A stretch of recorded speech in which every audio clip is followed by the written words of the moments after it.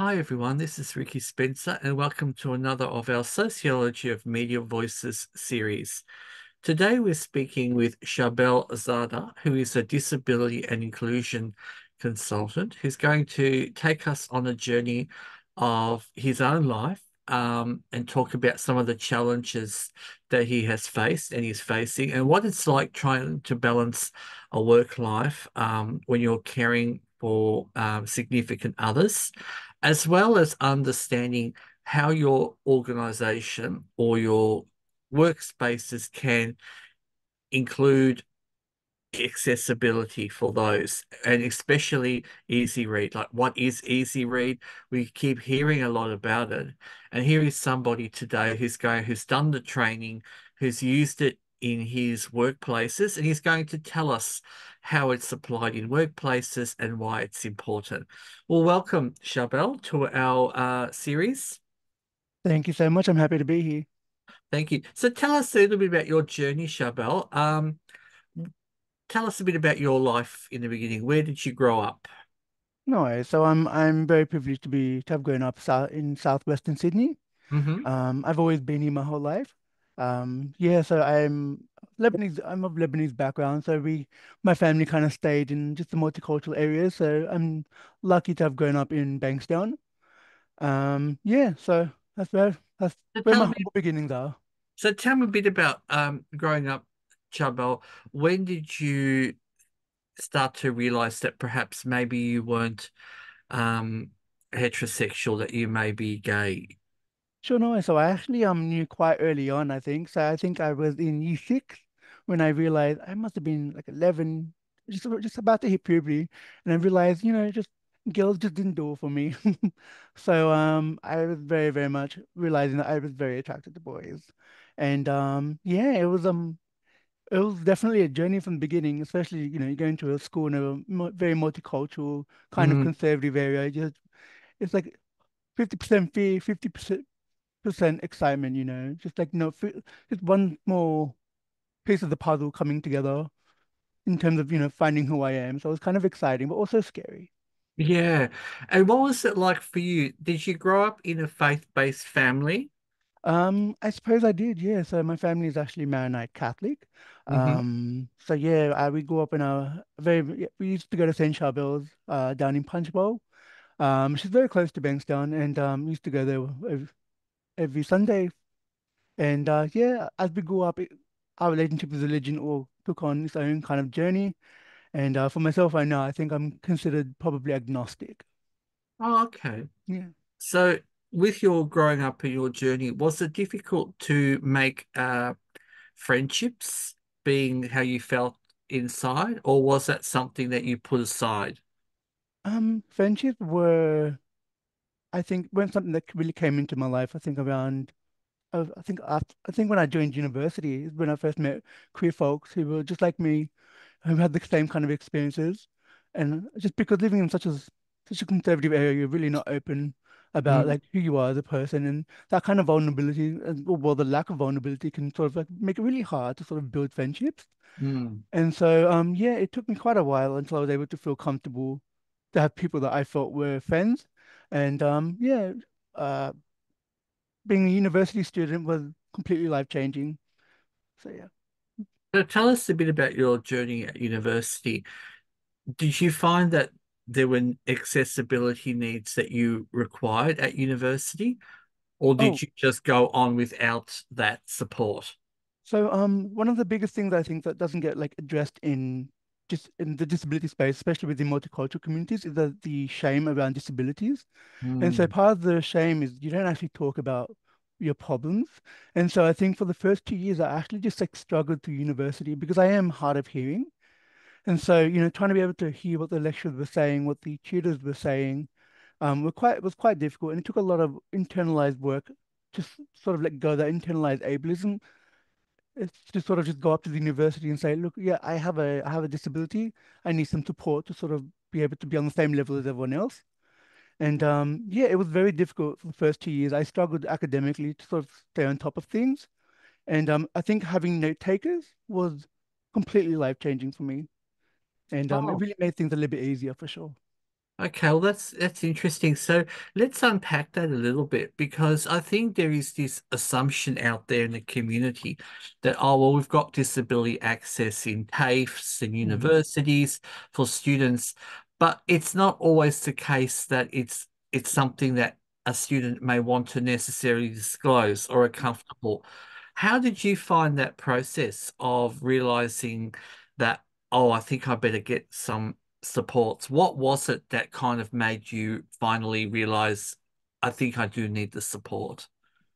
I think it was just a lot of self-reflection, if I'm honest. My family, we've got like multiple generations of disability, and Hmm. just like mixed with the ethnicity, the background, the cultural pressure, the cultural stigma, it just like kept perpetuating itself. I found that my mother didn't get the help that she needed, so she couldn't be the best version of herself that she wanted to be. And I think I decided at one point I just wanted to break the cycle, honestly. I just felt like, I am entitled to actually ask for help if I need it.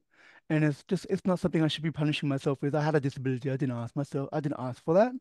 And I accepted who I am as a person. I am a person with limitations, and I have the right to ask for help to sort of overcome those limitations. And so I think it was a lot of internalized dialogue, a lot of internalized, yeah, just like being able to unpack how I felt, the cultural, the cultural lessons that I picked up as I got older. I had to really just like unpack that and sort of leave some stuff behind. Now, Charbel, I want to now take you on a bit of a journey. For those people who are listening, there a lot of them will be teachers and lecturers at university. What something that you recommend that lecturers and tutors can do to support students who are hard of hearing in their classrooms? That's actually a really good question. I think the- just the most immediate thing you could do is you could ask people who have disabilities to actually come to the first couple of rows, if that makes it easier. Hmm. Another thing is you could put a lot of the work, you could put captions on for your videos. You could also just like ask people to come up to you at the end of the session if they need to privately ask for some accessibility measures. Just acknowledging in the session, in the workshop or whatever, that, I'm happy to help any student with disabilities. Just let me know. I think there's a lot. Just because, for myself, my cultural upbringing meant that like I wasn't the one to approach. Sometimes for me to get through the door, I had to actually be invited in. And so, yeah, So it's really having those conversations yeah, early on at the start of the 100%. semester to really encourage students who may feel that they may want some additional supports. And what about the level of the voice when people are speaking in the classroom? Do you think that people should learn to, I guess, slow down their speech or erase their tone? What sort of skills or advice would you give to people who are running lessons? I for sure would certainly start with asking those who had maybe some issues being able to follow along to come to the front of the room. That's the first thing I'd probably would suggest. But I think definitely trying to slow down what you're saying is definitely a very big part of it. Just because I can't speak for others, but for my disability, if you start talking a little bit too fast, it just starts to sound less like words and more just like sounds. And just, I can't decipher sounds. So it's really important that they're able to actually slow down and if there were any other strategies they could use to sort of ensure that what they were saying was on paper, is always a good thing for sure. Mm. There's also these fantastic tools called Otter Hmm. AI, and basically it just records what you're saying. It's transcribing in live time, and I found that very helpful. I will also like creating maybe having a specific table where note takers could come in and they could be as close to the actual lecture and they could actually be writing things down. Just like having those little things. It's about making space for people with disabilities Mm. in the end. And tell me a little bit with the note takers, Mm. what's the best way, like when new people come to work with somebody, to form that relationship? What are some of the questions that note takers should be asking of somebody that is hard of hearing to give them the best support? Yeah, that's actually a good question. So I've had all sorts of note takers over my years at university, and I found some of the notes that were taken really just glossed over a lot of the work and a lot of Oh, the stuff that was being said. And so, well, some of the questions I do ask is, are you somebody who can actually stay focused for the whole hour, 2 hours that we're having a lecture or tutorial? Are you somebody who just writes generalistic stuff that's being said? Do you write about the general stuff, or do you write about the actual specific thing that was said? Yeah, it's just really, I usually ask, like, what's the writing style as well? Like, is it professional? Is it casual? How does it work? How does it look like? I think this is really important because at the end of the day, it's about my education. And just like as note takers, your job is to make sure I get the best notes I can to make sure that I can participate in the class. And it can be quite hard, yeah. So that's why I ask those questions for sure. And I think that's a really good point, Charbel, because I never thought of that myself as somebody who's worked in a disability space, but perhaps even to have the note takers give a sample of perhaps their work if they've done it before. 100%. You can see it whether that will meet your needs and Yeah. your style. Because I never realized that taking notes, if it's just what are they taking notes of? Mm, And you're as you said, it may not suit your uh, cognitive skills yeah. if you already have they have no knowledge of the area, Mm, and then they're writing very general, and that may not support your learning needs. So it's really good, those sort of yeah. conversations Mm. and being able to concentrate. Yeah, I'll just give you an example. I Mm. actually had one class where, obviously the note taker was a student. They were paid quite handsomely for it, and I got maybe from it, half a Oh. page of notes, and that was on a 2 hour lecture. So it was very much, and it was actually a very important lecture. So it's very much, I really definitely need to ask those questions just to make sure I've got the right kind of note taker because it really could make or break my academic career. Because Mm. I can't do the work that I can if I'm not able to actually know what's happening. And it can be really hard and disheartening to have to rely on others to sort of participate. And yeah, it's a relationship that you need to really build by asking those right questions. And Chabot, what can people do at the university who are the people that organise the note takers? What sort of feedback would you like them to do when it comes to they hire somebody to try Mm, and match you with the right person? yeah. What's something that they should do once they've hired the person to ensure that you're getting the best match and service? I absolutely would have loved a bit of a stricter screening process. So Mhm. basically, part of that would be maybe they would be given a task, and essentially they would have to write notes based on that, or maybe they would be asked to go to a lecture and just write notes, and so we can see what their samples look like. I found that they did not do that, and I think it's because it's a lot of work, a lot of extra work in the eyes of the university. But this is the work that's necessary to ensure people with disabilities are a part of the community.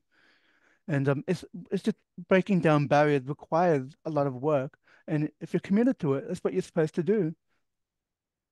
I love that because that's we're giving some really good takeaways to people who are hopefully listening, who are in that space of working in the disability and inclusion centres at TAFEs and universities to really think, how can we screen and get the best note takers to support people, whether it's someone with a hearing or with a sight or different uh, mo- uh, issues that they need to have support. It's very important that you get the best person for the job For in order sure. to get the person who's getting the notes and the information to you at the right level.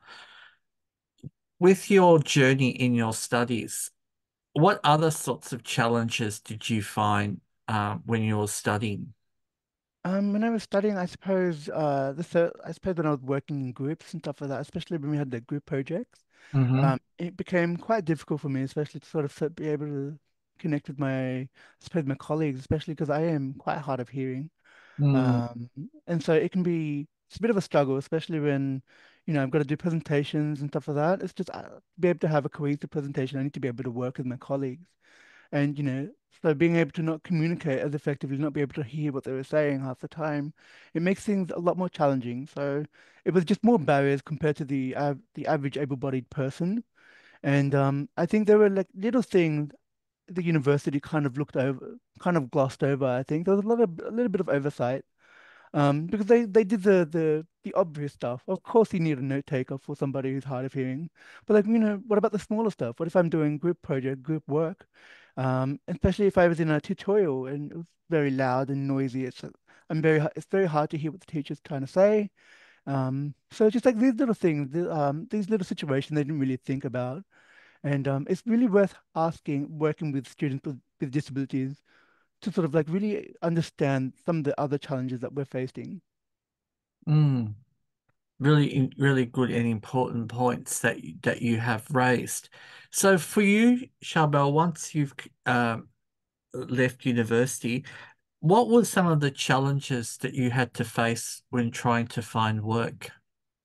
No worries. I actually had quite a bit of anxiety about speaking about anything disability related on my resume. Okay. Um, because I've heard all sorts of horror stories, and there was a study that actually came out that people were already, you were likely to be rejected if your name was already ethnic. And so it just makes sense to me. It makes sense to me in my head, if I was to disclose that I had a disability, would it look bad on me? Would it? Because I've been treated like I'm stupid by people, by able-bodied folks, because I didn't quite catch on what they said. And so that kind of anxiety really manifested itself when I was actually job hunting. Yeah, so there were times where I was really nervous about having to disclose a disability, whether I wanted to disclose a disability. And I suppose I never really had I suppose, any kind of role model or language script that was ever given to me as to how do I navigate that? Because people weren't really thinking about people with disabilities who were working. They just assumed people with disabilities were just othered away in the community. And so, yeah, just that conversation when I was growing up was just never had. So it was all about me navigating it by myself. And what about your work? So, and I know we met originally when you were working at Acon. Yeah. Tell us about your role at Acon. No way. So I was very lucky to have worked at ACOM for 2.5 years. I worked on the Queer project, so it was their first LGBTQ plus people with disability project. Mm, It was NDIS focused, and essentially we delivered 10 NDIS workshops and two train the trainer workshops. So the NDIS workshops were aimed towards the community, so looking at the NDIS through a queer lens, and the train the trainer workshops were aimed at industry workers. So basically trying to upskill the understanding of people with disabilities who are also part of the LGBTQ plus community. It was very exciting work. Lots of challenges because we did that project at the height of COVID-19. So mm. there was a lot of pivoting for sure. So we went from wanting to do in-person workshops to doing strictly online. Lots of challenges that we faced along the way, but it was a very good learning experience for sure. I have no regrets about that whatsoever. And tell me some of the learnings that you kind of, or insights that you gained when you were doing that project. For sure. I think one of them is if you're working with people with disabilities, you need to be prepared to be flexible. And so what I mean by that is also being able to provide different ways of being able to gather their insights. So rather than just doing an in-person workshop, rather than doing an online workshop, you can also consider doing written submissions, online submissions. You could do an art submission. So many different ways to get your message across. And I think it's really about if we want people with disabilities part of the conversation, we need to be prepared to listen in very different ways. I think that was like the strongest takeaway I can have for that one. Mm, And I suppose the next lesson was queer people with disabilities are not a monolith. We are we are an extremely beautifully diverse community. And so you really have to be able to sit down and sort of engage with opinions that you might not necessarily agree, but it's just as people with disabilities, we are entitled to having our own opinion about all sorts of things. And I think that really comes back to the whole point about people with disabilities who are also queer have the right to also be as complex, as flawed as an able-bodied person. And I think something that really gets lost is able-bodied folks. Those folks don't really, I suppose, consider people with disabilities as whole people. mm. We're just our disability, which isn't the truth at all. We're so much more than that, and including our disability.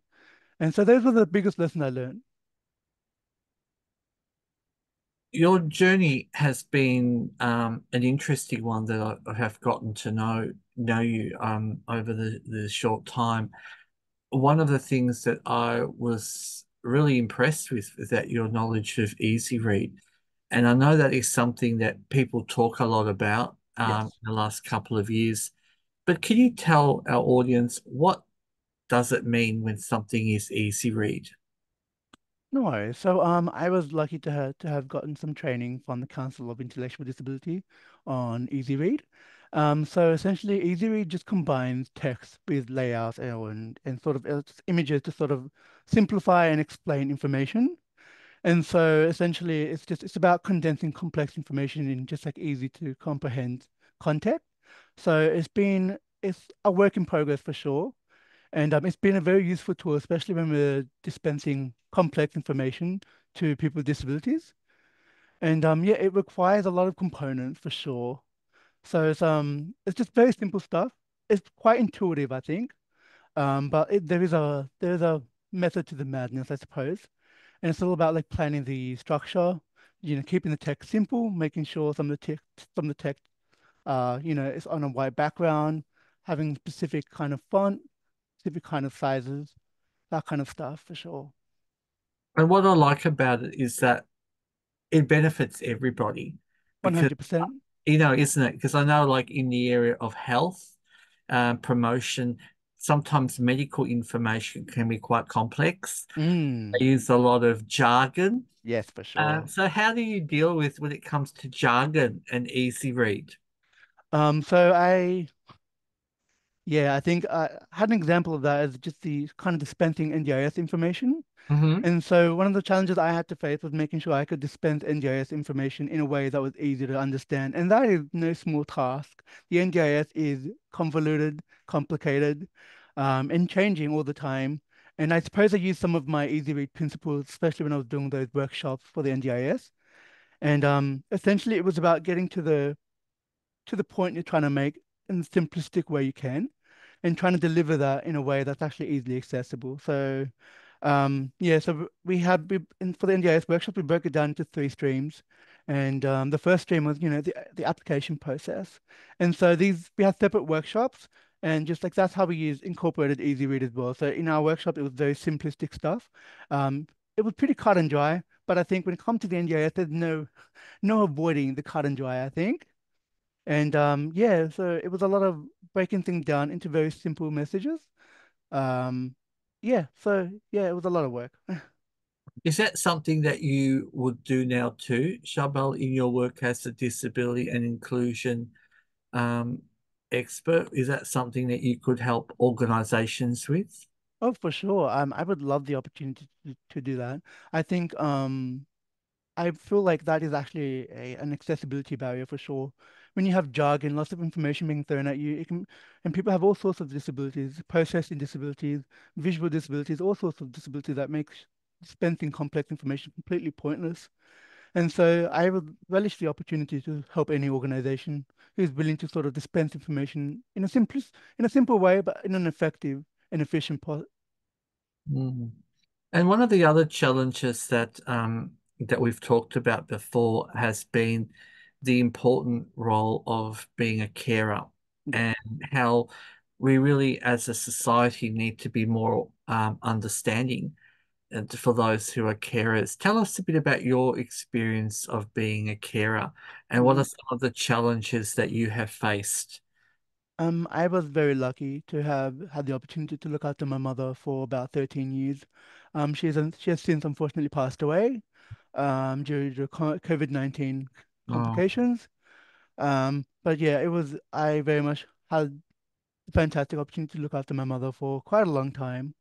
I suppose it was it was quite difficult, I think, just because, I'm looking after a very sick woman while I'm coming into myself, realizing who I am as a person. And, mm, at the time I was, I think, about 17 when I started becoming a carer. And, mm. when you're 17, when you're 18, you're 19, you kind of want to go out. You want to do the whole normal human experiences that everyone gets to have. And, just sometimes you don't get the opportunity to do that. You've got to go up a little bit faster than you're prepared for, I think.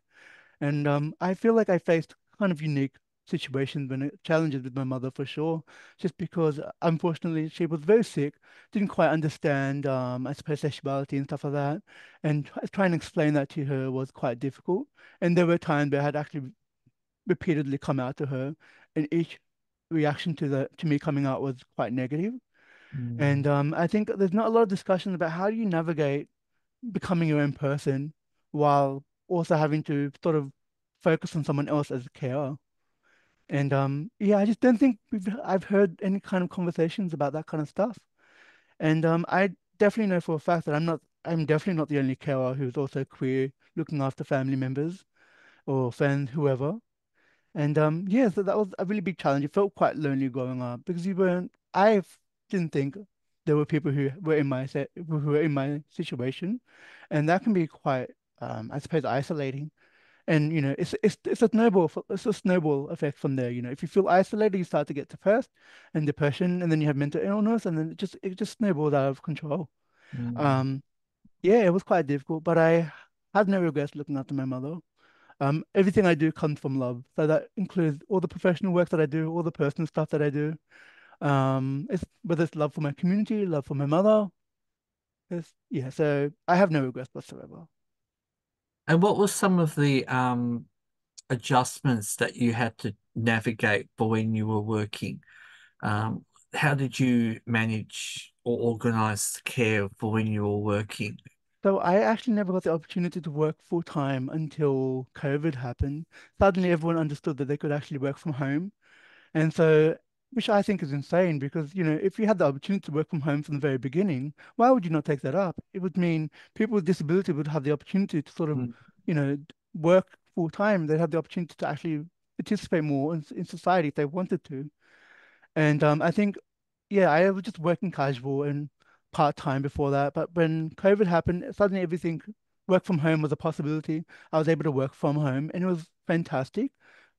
Quite life changing for me. I don't think I could have done most of my full time job working from home without working from home due to how demanding my mother's needs were, Hmm. and it meant that I was more of I suppose, through work, I found a lot of the stuff that I found passion for, just for my community and just being able to do everything for my community and also do everything I needed to do for my mother. Just kind of made me feel a bit more complete because these are the stuff that were important to me. So being able to invest all of my time into both of these elements, it really made me a better person, a happier person for sure. And what sort of role do you hope in the future to obtain? I'm not entirely sure. I think the future can't really predict it half the time, but I would certainly love to work in something related to the community I've grown up in. So LGBTQ plus people with disability space for sure. Yeah, I'm very passionate about access and inclusion. So any opportunity, I will definitely jump at it for sure, but preferably full time. Well, Charbel Zada, it's been an absolute honor and privilege to have you. We have put your details on. I think you're somebody who has a lot of skills and wisdom that can really shape a lot of organizations, and especially for people listening who are in universities, here is somebody who could really help develop some of your disability and inclusion policies into practice. And, having somebody that can understands the complexities of coming from a cultural linguistic background, caring for somebody, and also being from our LGBTIQ community. And what does that look like? And what does that mean when you're caring for somebody and you're still trying to navigate your sense of self, but also still trying to have some type of relationship with the person you're caring for? For Very sure. complex. And this is somebody who has those skills that can bring them into your workplaces. Thank you for spending some time with us today. No problem at all. Very pleased to be here. Thank you.